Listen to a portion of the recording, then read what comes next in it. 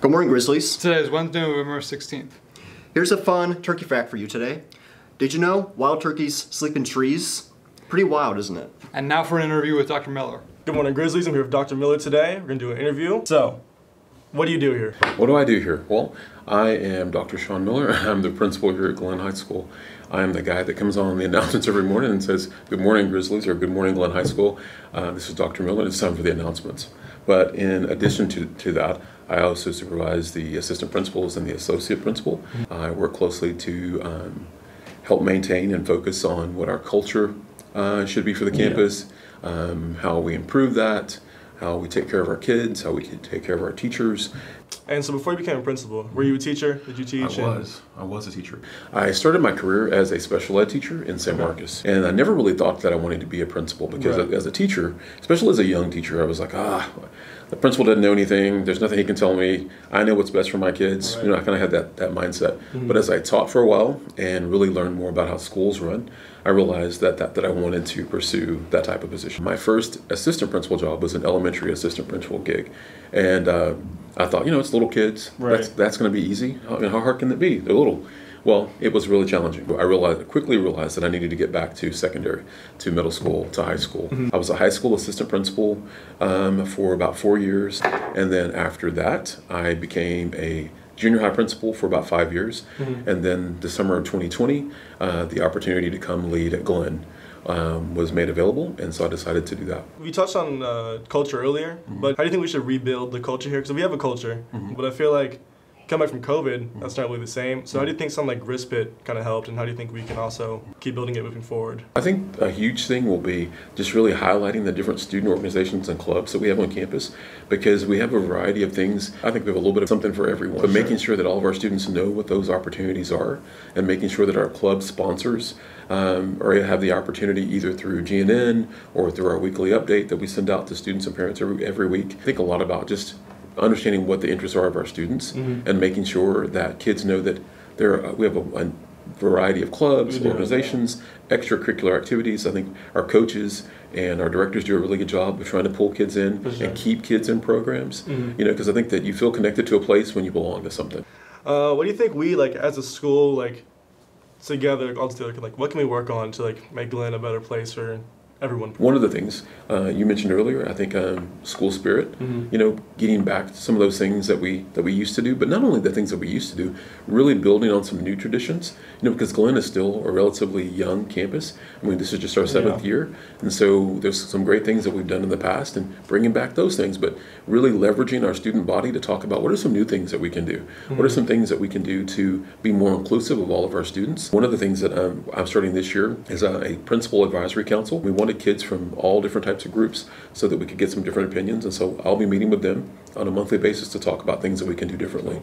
But definitely school spirit and culture, but a huge part of our culture, in addition to being school spirit, has to be academic excellence. And that's a little tricky for sometimes, because we want to do well in athletics, we want to do well in fine arts, we want to do well in all of our organizations, but we also want to be, we want to do well in our academic areas, in math, in science, in social studies. We want, more national merit scholars. We want Glen to be known for that as well. Because we have some really talented, very intelligent kids here who are highly capable. And I think we want to be able to highlight that. Do you think there's a way we can improve as a school, focus on students' mental health? Well, we have a counseling department, and then we have some additional support staff who also have a focus on students' mental health. Do you think there's a way to get a full therapist on campus one day? Do you think there's a possibility for that in the future for students who can't afford to go see a real therapist outside of school? Well, actually, there are support services within the district, and and that's something that, as I mentioned, we have our counseling department, but we also have another staff member who is able to help students and parents connect with outsourced resources that in some cases are either free or they're at least less expensive, or they're on a sliding scale based on what a student or a parent is able to pay for. So there's definitely that resource here now. I think as a district, one thing that and not just as a district, I think across schools across the country. Coming back from COVID, I think we realized that our students and sometimes even our staff have struggled, with just social and emotional challenges, and mental health. And I think sometimes people shy away from discussing mental health, things like anxiety and depression, because it makes people sometimes feel weak or, not as strong. Or there's like a stigmatism that goes along with that. They're like, oh, I don't want to be seen as that person who doesn't have it all together. But lots of people, are dealing with different challenges. And so I think as school officials and school leaders, we've recognized that a lot of our students and staff need that additional support. And so to answer your question, finally, I think that we're working in that direction to get more mental health support on our campuses on a consistent basis. I think that is it overall. Do you have anything you want to say to students over there? Just let them know, let them hear it. I do. First of all, like I said, I want to thank you all for the opportunity to have this interview, but I want to make sure that every student and every staff member in this building knows how proud I am to be the principal of this campus and how much pride I take in walking in this building every day and knowing that I get to do this job and knowing that some small part that I play in either hiring a teacher or bringing a program to this campus or supporting what happens here or really just being able to listen and hear the needs of our students, how important that is to me. And so again, thank you all for this opportunity and thank you all for all you do to make Glenn the amazing place that it is. I appreciate it and I'm very, very proud to be here.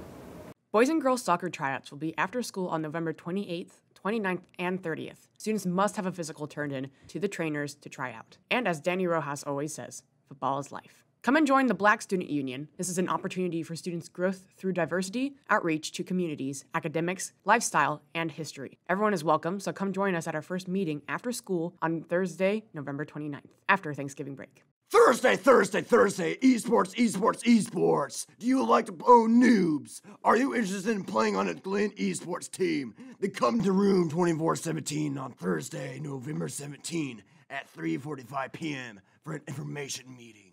There's a mandatory parent meeting for all students interested in joining the Mighty Grizzly track team.